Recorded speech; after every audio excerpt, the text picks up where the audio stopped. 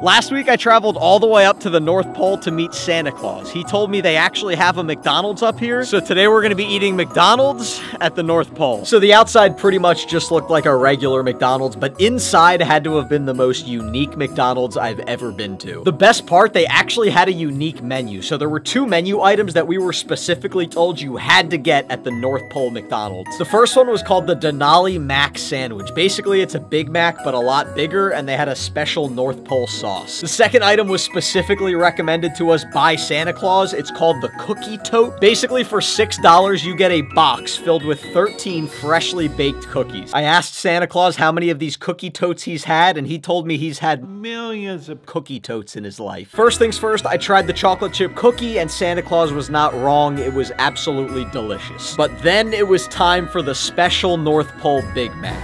Kind of tastes like a regular Big Mac. My nugget's frozen.